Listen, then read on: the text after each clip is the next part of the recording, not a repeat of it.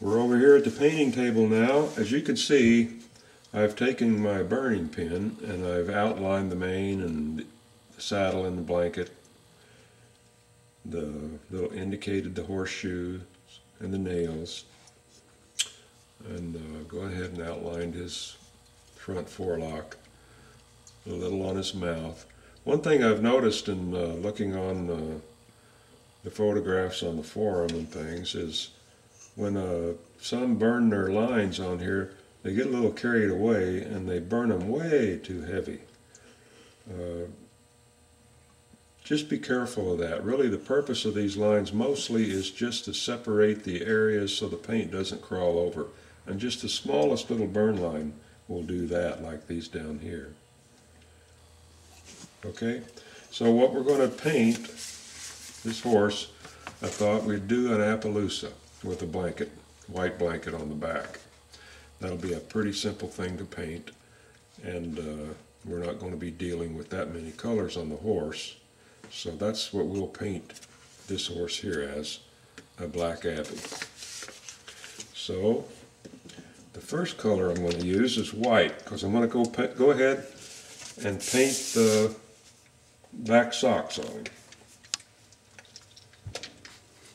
before I paint the black over the top, and also the blanket here.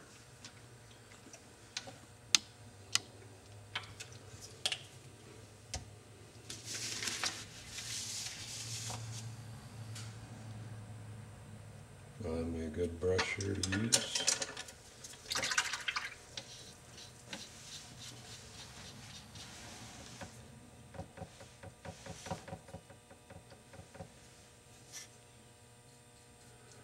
I've already wet my horse, so the paint will go on pretty easy.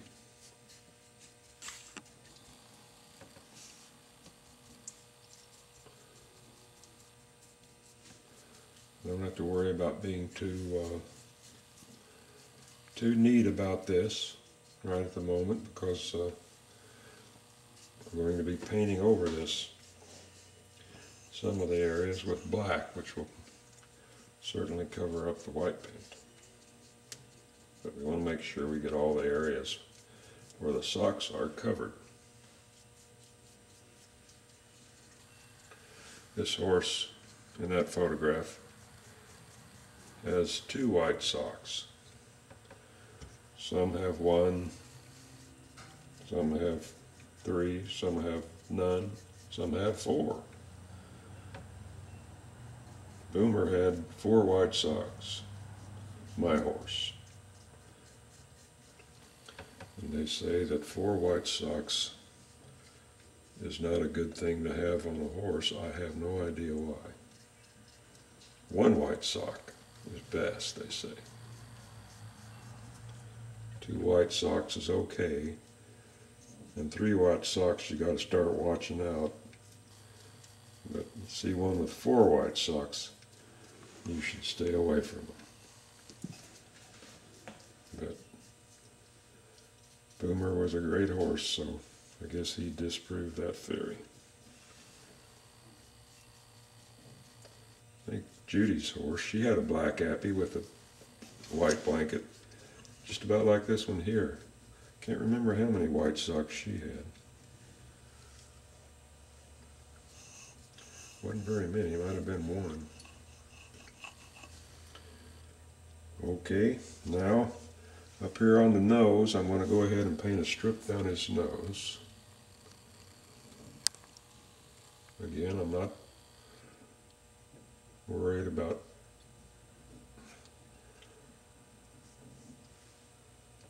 being too neat up here, because again, we're going to paint over it. Even up front here on the horse, they have the vet, when you're getting your Coggins test to see if they have, I forget what the actual disease is, but each year a horse has to have a Coggins test. And on the Coggins papers, the vet describes the horse by his socks and other markings on the horse, and especially up here on the front. There's a strip. Well, first there's a star, which is just a point of color on a horse's forehead. Then there's a strip which runs down the middle of the head, and then there's a snip which comes up from the lip, like that. Boomer had a strip and a snip. Judy's horse had a star, I believe.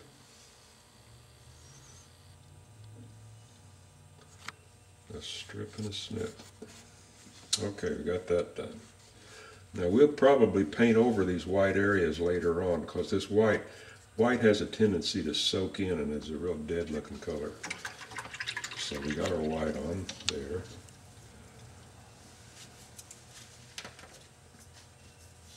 Still got to do the blanket.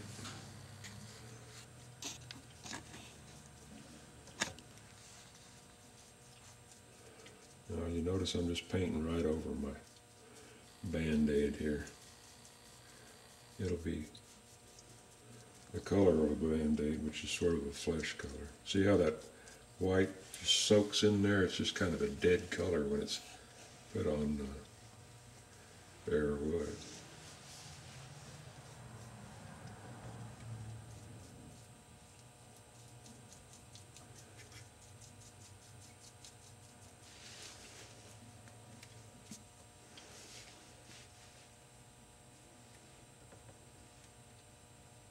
Bring that up into his flank just a little and down his leg right there.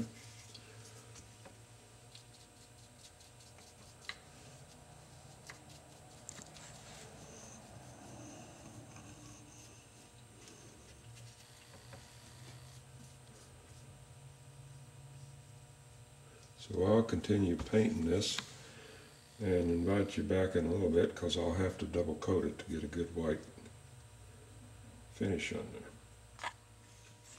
I got my white on there, I double coated it, squeezed me out some black here, so now we're going to lay in this black.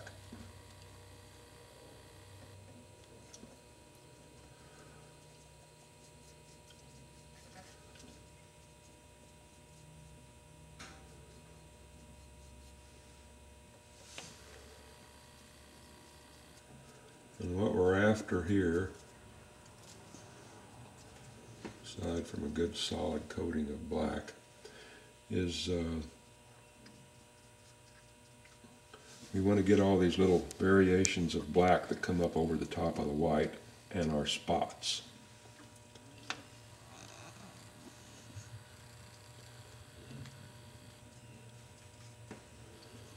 So as you bring your black up to the white, make sure you've got your good solid paint and not thin paint, because thin paint, the white will come back through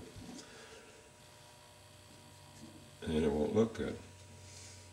But what I'm doing, I'm not concerned about that right now. What I'm doing right now is I'm just painting the areas up to those other areas,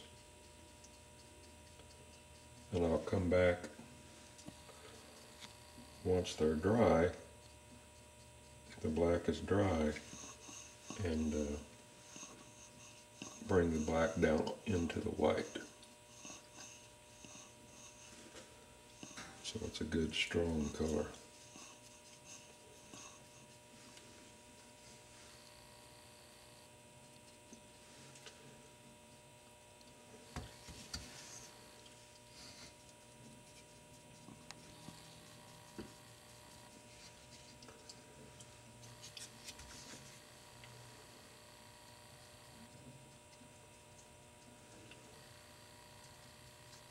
And another thing I'm not going to try to do is try to approximate those markings on that picture there exactly on my horse, because that would just make the job too difficult. It's good enough just to be free with them.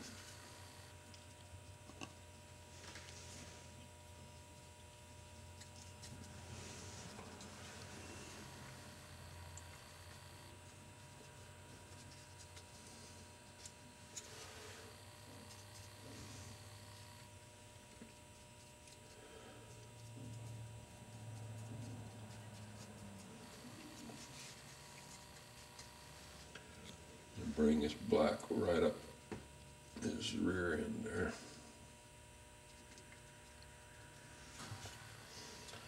Like that.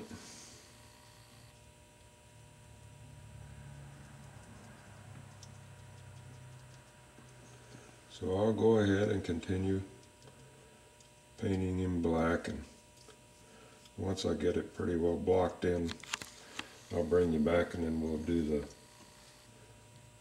the detail work of bringing that black up into the white, okay? I've got all the black areas blocked in now on both sides, and the paint is starting to dry pretty well, but before it dries completely, I want to go ahead and do this area up front on his nostril. Now you can't see it here very well, but right there's a little pinkish color showing through. It shows up on these horses. See how this coloration is up here? It's kind of grayish, pinkish gray, and then it goes up into the color. Well, that's what we want to do here. So what I'm going to do is just kind of paint these areas here, and you can see how my paint is getting gray there? That's exactly what I want.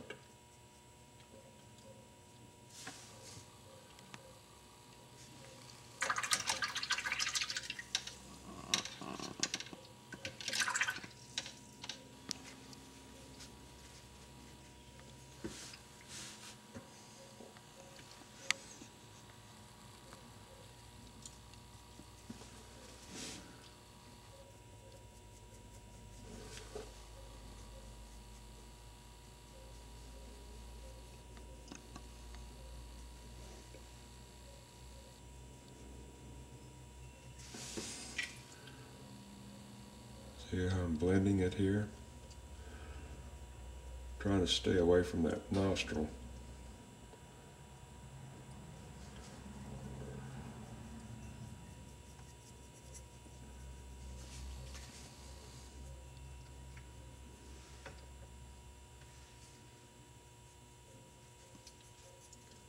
Now I'll put some black on there and bring the black back down into the gray. See, now we've gone from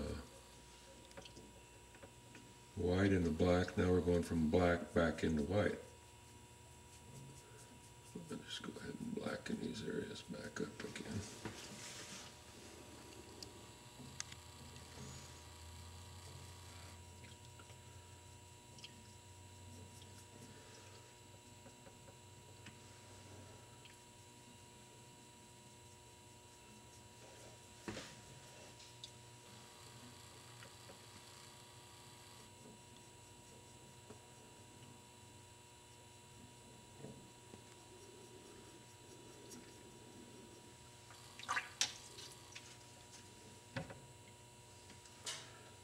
Do the same over here. That's good. Now, to get that pinkish color, I'm going to use this red iron oxide. And it's not going to take but just the smallest dab of it.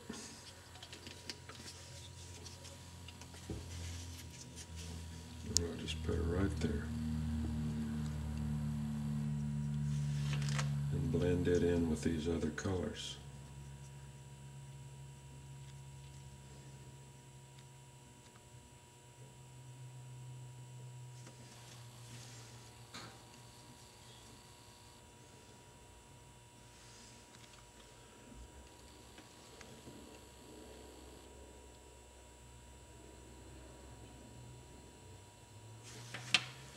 There, that's just about what I want right there. Maybe a little softer right there.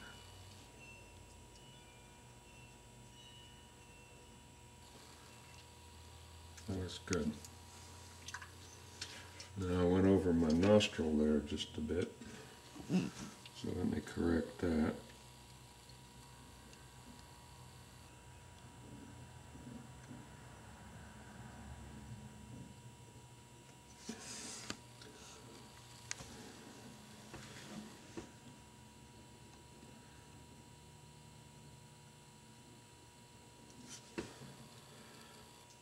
Looks good. You're wondering why I haven't painted the tail. That's my handle. Wouldn't have anything to hold on to. being as it's going to be all black, I can easily do it later. Okay.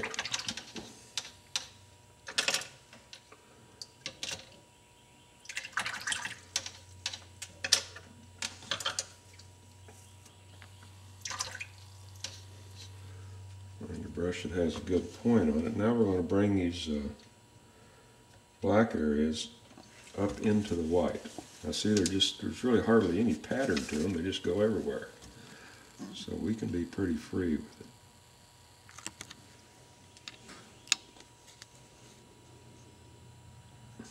Just touch a point. I got water in my brush. And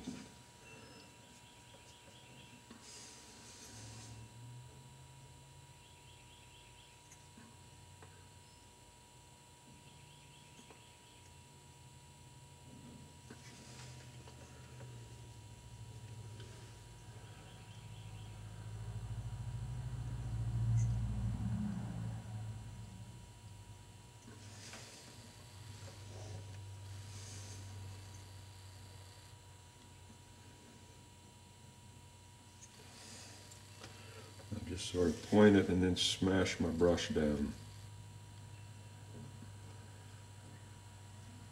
Just looking for uneven lines, that's all we're looking for.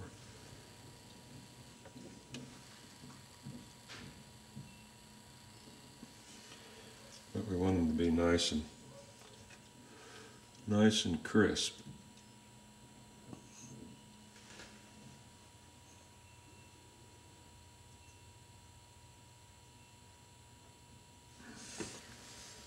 See, just like that. Now down here on the feet, where the black goes into the socks, it's not as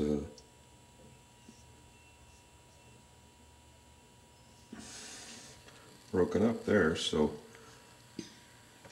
these areas are pretty easy to do. You just want a nice solid break between the black and the white. No fuzzy looking areas.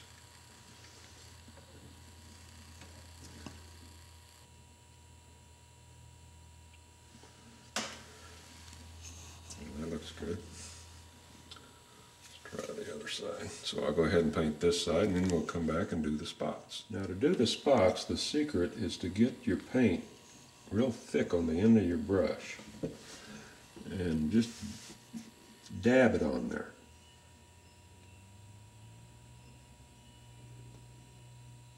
Like that.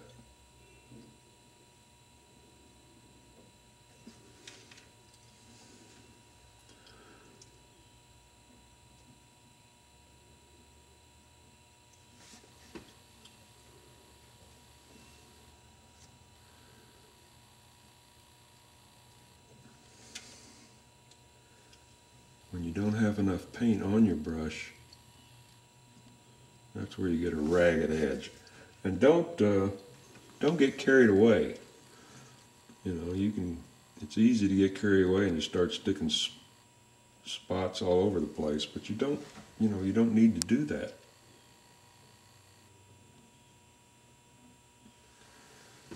That's enough for that side right there, maybe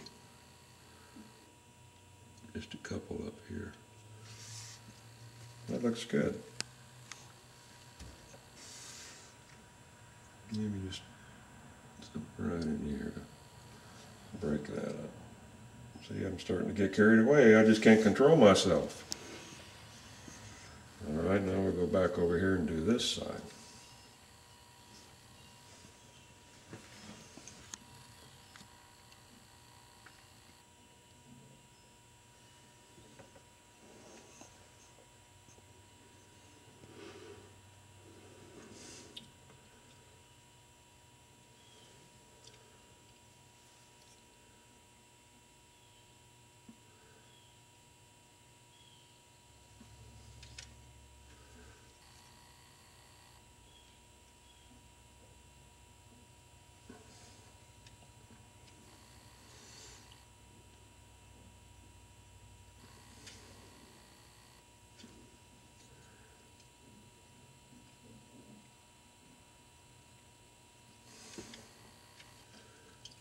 There, see, I got a ragged edge there, so I'm going to try to get rid of it.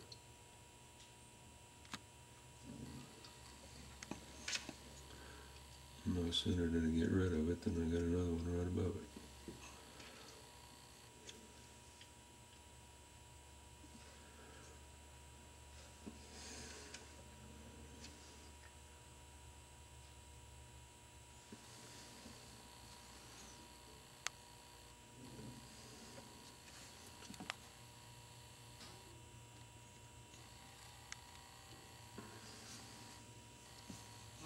I like that. That looks good.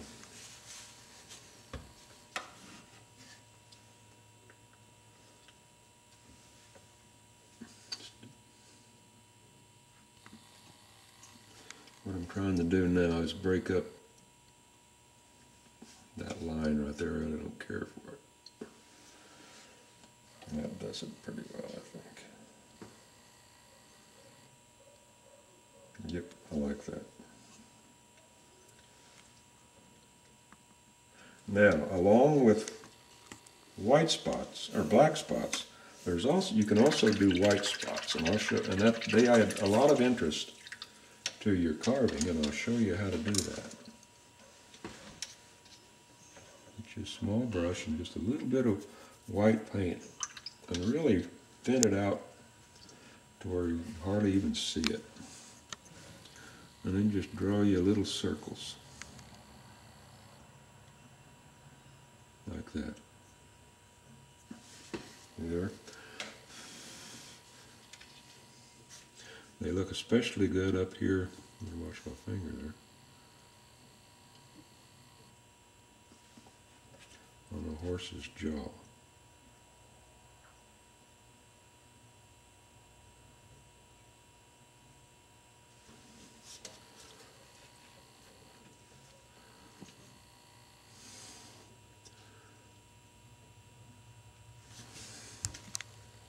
See, they just give it a little extra pizzazz, and that's what we're after.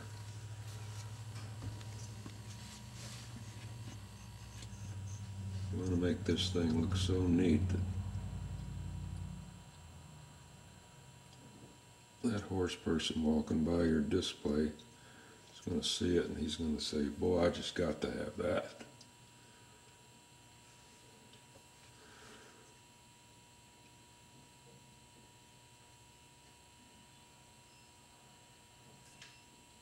Just put them randomly on here.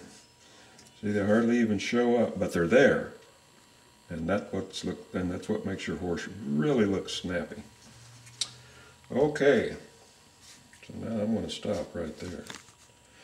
Let's talk about the hooves for a minute. Now on a horse, if a horse has stockings or has no stockings, the hoofs on the legs with stockings are going to be a light color. In this instance, they're tan with some darker lines through them.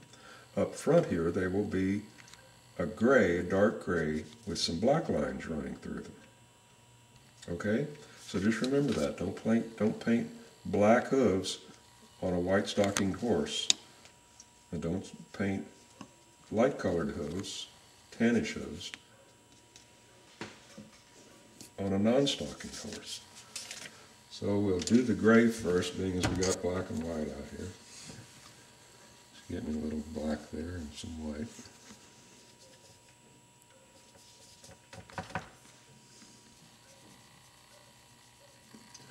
And I'll go ahead and paint this its lighter gray color and invite you back to see how to make those stripes. We've got the hooves painted gray, and while they're still wet, I've got some darker gray here. And I'm just going to start up here at the cornet band and paint straight down in line with how the hoof goes, just like that.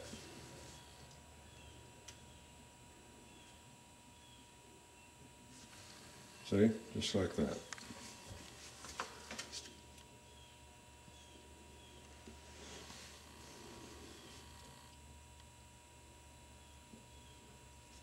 Just kind of mash your brush down as you go toward the bottom to make your stroke thicker.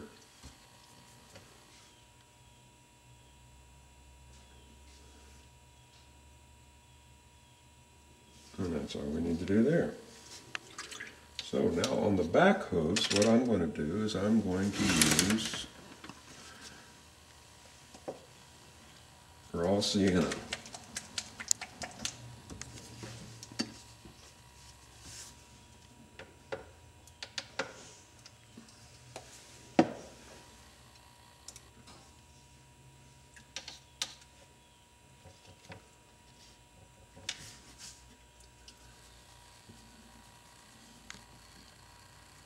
And we'll have to double coat this because as you can see that white is coming back through.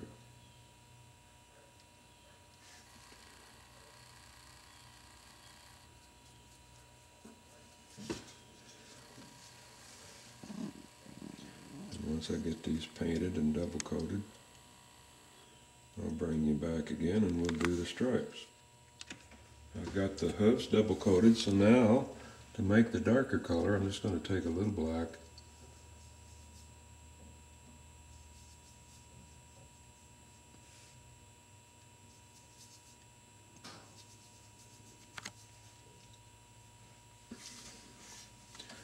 and do the same thing that I did up front. Oops, don't like that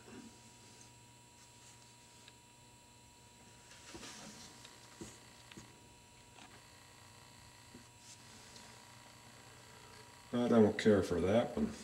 I have to come back and correct this one back here. It doesn't go with it. It should actually come straighter down.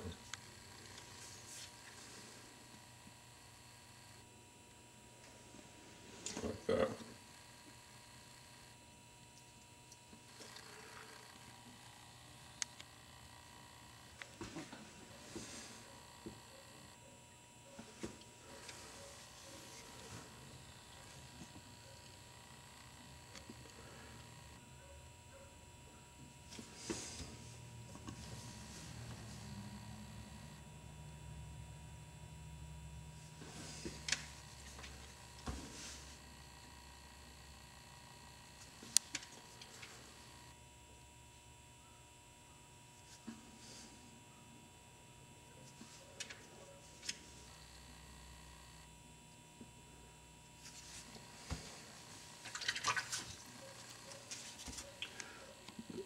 Fix that one up.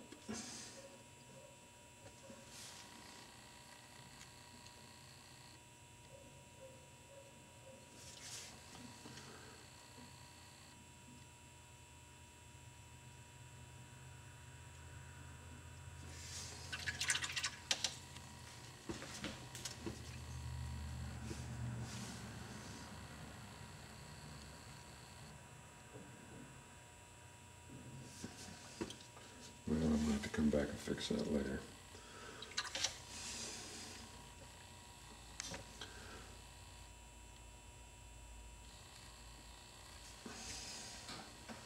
You get the idea there though, I think. Okay, now, next thing is the saddle, I guess.